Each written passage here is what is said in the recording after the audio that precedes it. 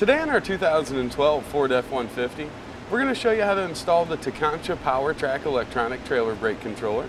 This time-delayed controller works for 1 up to 2 axles. Part number on it is 39523. We're also going to be using the Tekonsha Plug-in Wiring Adapter for electronic trailer brake controllers, part number 22292.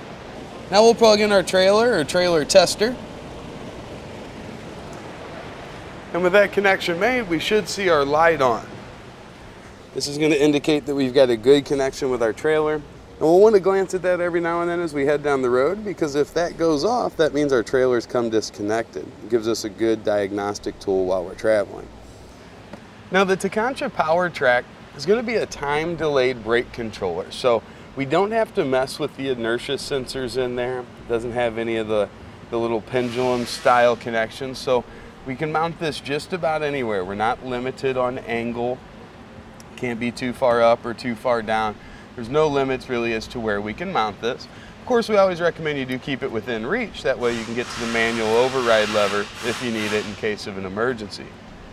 You'll see as we slide our manual override lever, we're gradually going to increase the amount of braking power that's going to our trailer. The darker red the light turns, the more power is going to our trailer. Nice thing about the setup is we can dial it in for every trailer every time. Depending on the weight of the trailer, we can turn our gain down. You can see it sends almost no braking power rearward. But as we turn our dial down, you can see that's going to gradually increase the amount of braking power that we have going to our trailer, till we ultimately get to that dark red color, indicating we're getting full power going back to the trailer. The lighter settings are going to be for your lighter or empty trailers. And as that gets higher and higher and higher, the weight on that trailer should be higher and higher and higher. This is going to give us more braking power to help slow down the trailer when we do decide to brake. Now to begin the installation of our brake controller, we want to look right under the steering wheel area here and just to the right of the diagnostics port. And up here on this wire loom, there should be a gray plug attached to it. You'll see it's secured with just a little bit of electrical tape there, so pull it down far enough to where you can trim it off.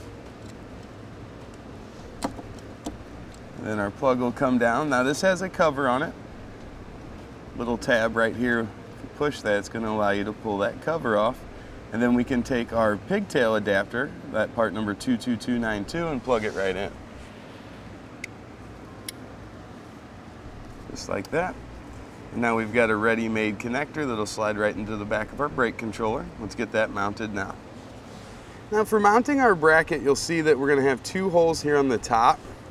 Those we're going to screw right up into this flat panel on our dash.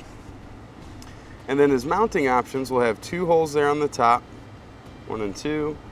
And then we'll have those lower holes. Now I think those lower holes are going to be the best ones for us, but let's get this up in place. We've got provided self-tapping screws.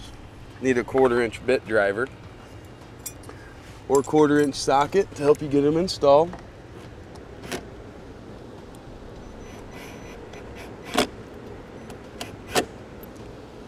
Now we'll bring the PowerTrac up. Now on each side we're going to have a couple of holes. We want to line those up with the holes in our bracket that are most appropriate. Looks like the lower set's going to work the best for us here. And again, same size screws, we're going to just thread into the side.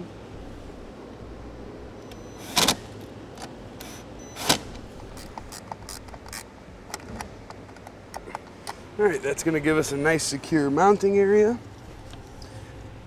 Now you see the pigtail coming out of the back is a match for our plug. You just plug that together. Make sure we've got a good connection. And then our excess wiring here, it's good to just make a bundle with that. And right up here, we're going to find a wire loom that runs across the dashboard. It's a great area to get that secured off to. Now using our tester, we'll be able to show you the signal from our brake controller. As you'll see as I start to apply the manual override lever, both the brake current and voltage increase, showing us the power that would be going through that brake controller wire to the brakes on our trailer. Now with our brake controller working as it should, that's going to complete our installation of the Tekonsha PowerTrac electronic time-delayed brake controller. for 1 up to 2 axles. Part number 39523 in our 2012 Ford F-150.